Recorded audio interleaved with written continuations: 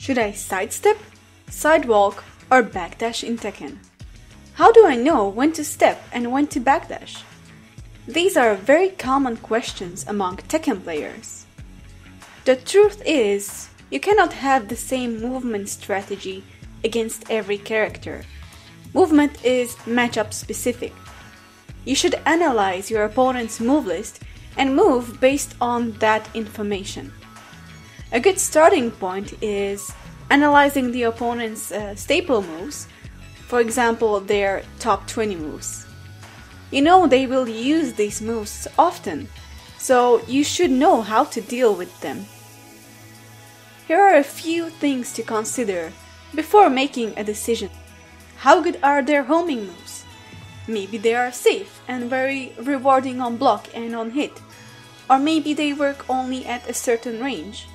Some characters have really unsafe homing moves that you can bait out and punish. And then consider their tracking moves at range 0, range 1 and range 2. Does the character have a weaker side? If so, at what range? Maybe the character has great tracking up close, but very bad tracking at range 2, like Alisa. And then think about your opponent's range versus your own range. If you play Lili versus Brian, Lili will have an advantage because Brian struggles at range 2, while Lili is really strong at range 2. Let's look at Brian for example. Brian has great tracking on his staple moves like low soccer kick, back 1, forward 4, and he also has some tracking pokes. Brian is a pretty close-ranged character that struggles with playing at range 2. He doesn't have many moves at this range. He even struggles with whiff punishment. You should be able to backdash away from him comfortably to block his highs and mids while looking for whiffs and low soccer kicks. Steve is even harder to deal with than Brian. Steve has super abusable tracking and homing moves, and one of the best counter hit games in Tekken. He excels at close range. You should backdash against Steve as much as you can to get away from his pressure and preferably stay at range 2 where he's weaker. He also has pretty bad whiff punishment. Then we have characters like Lars.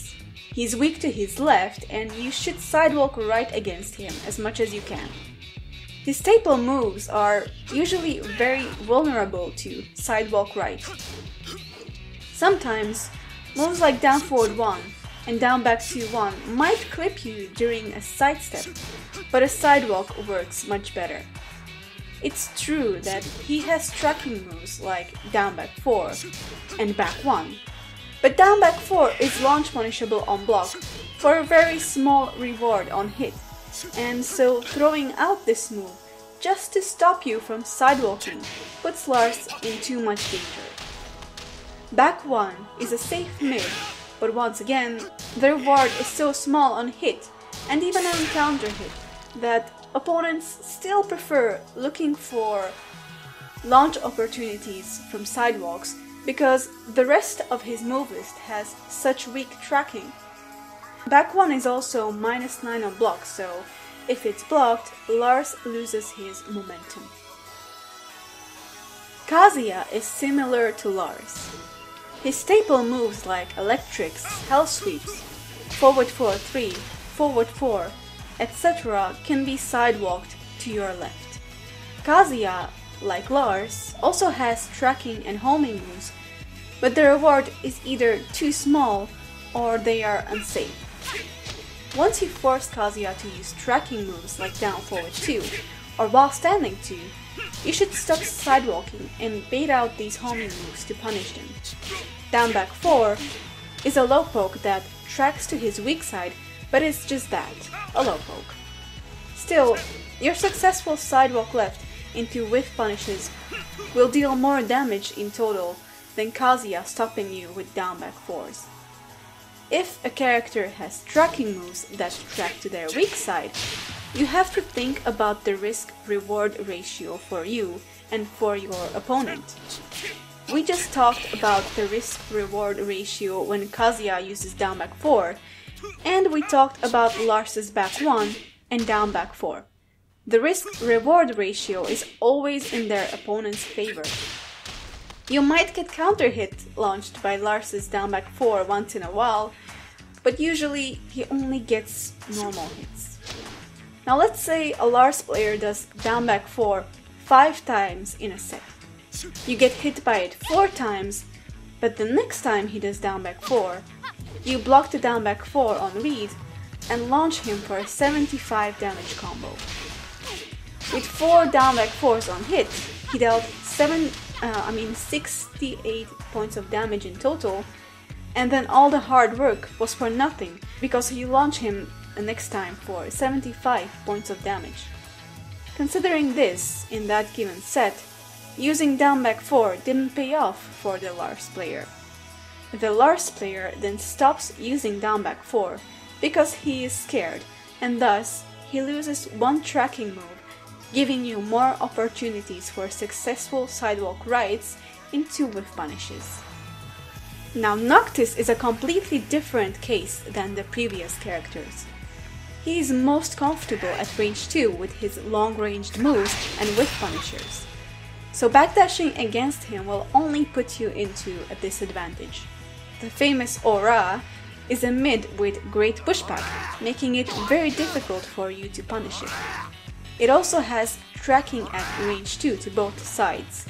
Even his homing moves have good range. What you want to do against Noctis is to stay in his face as much as you can and sidewalk left against moves like Aura and down back 2.